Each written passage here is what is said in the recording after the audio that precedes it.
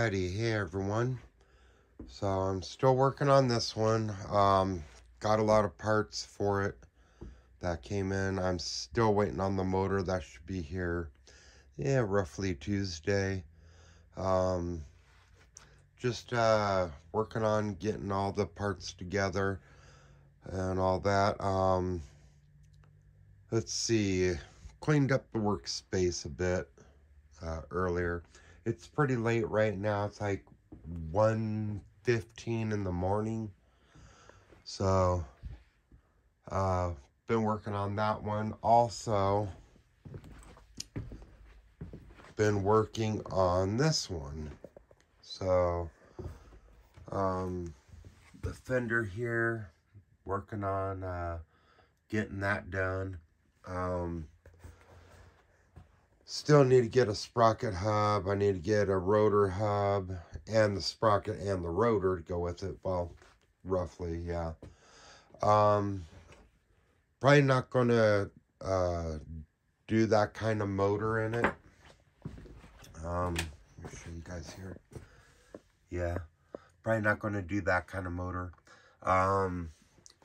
Go Power Sports has a Tillotson motor. It's like, I think it's a 125 or something like that. Really good motor, you know, pretty pricey, but I think that'd probably be the way to go. Get the Tillotson motor, and I'll probably have to raise the frame up a little bit from right here. I'll probably have to bring that up just a little bit, perhaps, maybe, possibly, to fit that motor in it. So I was thinking about doing that, and yeah, I figured that'd be a good idea. I am going to run this wheel. It's pretty small, but I still like it, so probably end up running that. Did get a motor mount billet aluminum that came in today from Go Power Sports. This is the original one that I got, and then ended up getting another one. Turns out that they're exactly the same, but it also turns out that not all big blocks are considered equal. All right, so the Predator 420, the way it mounts is a little bit smaller than the Duramax 440. Even though they're both big blocks, the Duramax 440 is just a hair bigger. So I was like, well, hell, you know, I guess I'll end up getting something that'll fit it. And that's probably going to be the Tillotson. I did get in the steering stabilizer. Got this here, the dry lube. Got the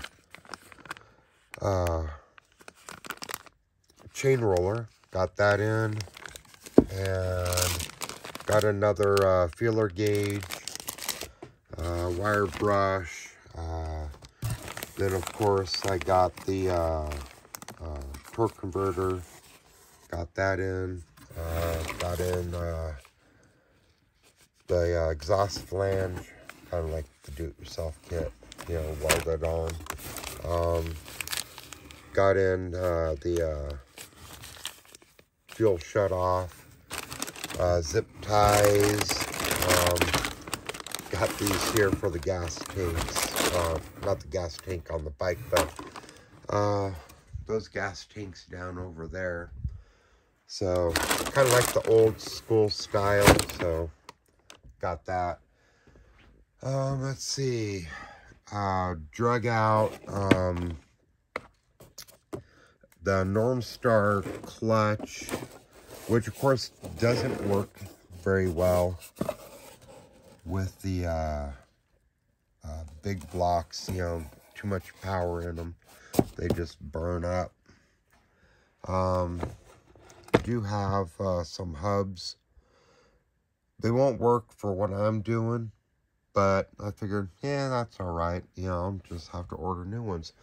I do have the big block motor mount plate. I figured having that's a good idea. Let's see, what are these? Oh, and this here is for bleeding the brake on the bike. I needed ones that were smaller. The hole there, you know, needed it to be much smaller. So that'll work. Let's see. And then, of course, I got these. Now, this rotor, I shaved it down. I'll just end up getting a whole nother one. And the hub to go with it, of course. So, not tonight, you know, obviously, but sometime I have to cut out those motor mounts. I'm not going to be needing them.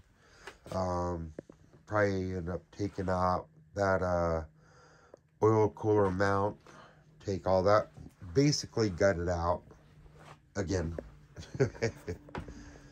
So yeah. Let's see. Yeah, I still have the ground hooked up for welding. This piece here will end up going down here because it's a little bit long at the bottom, so I'll weld that in. I'll give it some strength so it won't flop around in the wind. This part here is this is strung here, just that bottom part. I'll end up getting that done. Yeah, so far so good. I've been sick, you know, with the flu type A, you know, so well, not completely over it yet. Boy, that stuff really sucks too, you know. The flu, oh man, that really sucks. Let me put that out. Let's see. That bike, well, that one's pretty much done for the most part. That one's done. This one here, I'll get to that later. Yeah, so, oh yeah, and I got a billet aluminum pull start. I figured, yeah, why not? You know, it looks nice. I was thinking getting a piece of tubing, kind of like this here, where this would fit right in. And just take off like a little piece. Let me show you guys here. So if I take this, cut off about that much, roughly. Cut off about that much, just enough so that it will slide, that piece will slide right in there. And tack weld it up on the motor cover. Actually, I got this one here I can show you on this one, because I'm working on this one, have this covering it. But yeah, now this one here was the one that was leaking, where I messed up the block. I put JB Weld where the crack was. Now the crack was right across here, going to the oil drain plug, and it was still leaking, but where the way it's leaking is down here where the oil would drain out through here. All right, so I couldn't get to the crack that was up in there, and you know, that connects to that I don't know what you call it, well, just where it drains, there's like this little hole in there. So basically this here, I sealed it off. I filled it with JB Weld and put the bolt back in it. Don't need that one. But it was still leaking. So I went ahead and took the cover off, which is right here. I cleaned up the cover, pretty good, actually. And cleaned up this here. So when I go to put it all back together, you know, it shouldn't leak. Because I filled in, I can't actually show you like that. Let me grab a light. Okay, there we go. You can see the JB Weld right there and right there. And the hole goes underneath that that little dip right there, or not dip, that where this piece here goes underneath that, which I thought was a little weird, but I can pretty much understand why. So I filled that in with JB Weld. More than likely, that will not hold. You know, more than likely, I'm pretty sure. However, I do have another plan. Now, that motor, I'm probably going to end up using it as a parts motor. But just in case, you know, for whatever reason, I do not use it as a parts motor and I want to get it up and running again, I have this guy here. This is a spool gun, and I do aluminum welding with this. Now, I'm not great at it because I haven't got a lot of practice. And let me show you. I don't know why I'm carrying around this little flashlight for. There we go. Okay. Let me show you guys here. All right, so this here, I weld, oops, smashed my phone with this. You can see here where I welded it there, across there, the backside there, and kind of grinded it down. Now, I was thinking to myself, well, if that JB Weld does not hold, which I'm almost positive it will not, because I have two different types of JB Weld, right? Let me just set this right here. And there they are. These two here. All right. Those are the quick set, right? So what I was wanting to use was a different one that takes much longer to set up, which of course I don't know where it's at. Of course I don't know where it's, oh, there it is, right here.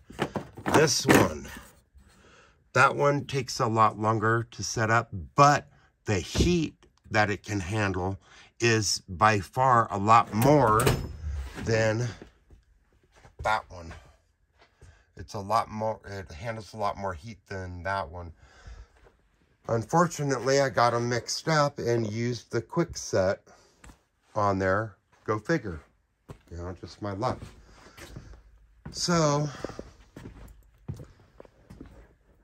more than likely it won't hold, right? So one day when I get bored, I'm going to hook this back up to my Lincoln welder. That's what it goes to. I'll hook it up to that. Got the argon gas, you know, I got plenty of that, and I'll zap that hole, you know, that's in there, that oil drain hole. I'll zap it, because inside the block, inside, it does not have any cracks. Now, if there was a crack, it would have been right here, right at the edge, right up in there. And there is no cracks. I only cracked that part right there where the bolt goes through, the motor mount bolt, which of course, man, that looks absolutely awful. So I figured, well, I can clean it all out. You know, it probably take me a little bit of time, but it'll give me something to do. You know, I got, you know, these little picks like that. I got all kinds of those, and I just go through it, pick it all out, and clean it up. You know, make sure, you know, all the oil is out of there, out of that spot anyhow. Get it perfectly clean and zap it with, you know, the welder, and that should do. Now this here, this part right there, the crack is right here in that spot. This spot here, I filled that in because I grinded it down to fit something. I don't know why I grinded it down, but that's not a problem. You know, just the inside right there where I put that damn JB Weld. Too late right now to do anything about it. I was looking at these and I was like, oh my God, these things are crazy loose. I'm almost positive that that needs readjusting. So I'll do that some other time as well. And yeah, so I got a plan. Yeah, I have another one of these coming. That one that I was talking about. Yeah, got another one of those coming. A few other parts here and there. Tools, actually. Motor and valve spring compressor. Because these ones here, I think they're 40 or 45 pound. Something like that. This ain't no 220. 220, you could just by hand just push that right in and change out the spring and put in an 18 or 20 something by hand, you know. But these, good luck, you know, Mr. You know, super strong hands, you know. You'd have to have some Popeye looking hands, you know, to mess with those ones. Those things are crazy strong. Oh, look at me. Anyhow, so then this one, drug this out. You know, I'm going to clean this up, take off all these pieces here, probably this here, this one, I believe it's for the shifter down, or not the shifter, but for the brake. So I want to leave that part alone. A lot of the messed up parts of the frame, I'll cut those pieces off. I want to leave the motor mounts, because what I'm going to do is continue this piece here up and over, kind of loop it around, all right? And I know, you know, this here probably won't work so well with these, but I'll work on that some other time. But I want to loop it around and then build a bike, a whole frame, fork, the frame and all, attached to this. Bring it up and over, the fork coming down over there, the swing arm coming out. Now, I believe I have a, I believe that's a 420 on there. What is that? It's upside down. Yeah, 420. So that'll work nicely. So yeah, eventually that's what I'll end up doing, is just building a frame just off of what's left of this one and clean it all up, and there we go. Yeah, figured that would be a good idea. Now, like stuff like this got to go.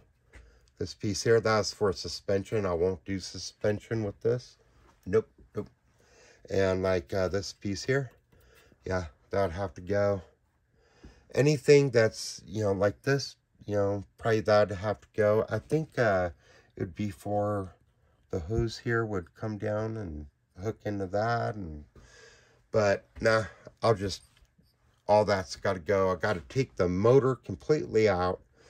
I've never actually taken the motor out of what's left of the frame, but eventually I will need to do that so I can get underneath it, clean it. I have gone and cleaned up the motor. I've gone into the motor. I've fixed and, you know, polished everything through and through, going all the way down. Took off everything, cleaned up the piston, the piston rod, the carburetor, everything. You know, the carburetor I had, you know, when put it in the ultrasonic cleaner and cleaned it all up and made sure it's super polished and clean. Same thing with, well, it's kind of dirty now, but down here, I mean, it's just dusty for the most part. Just dusty. I had this thing completely all cleaned up, and I just have to do the underside now. Get that done.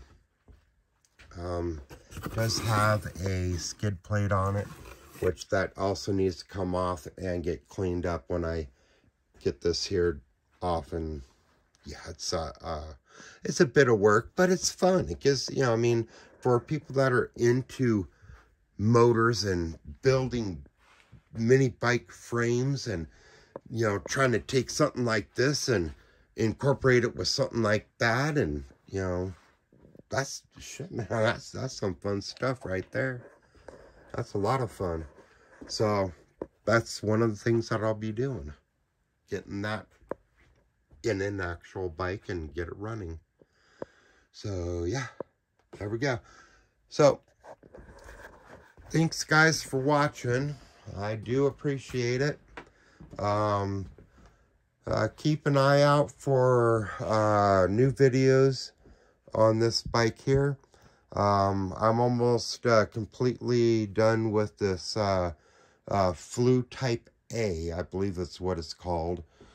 I'm almost done with that. I have a little bit of cough left still here and there, but for the most part, I'm pretty good.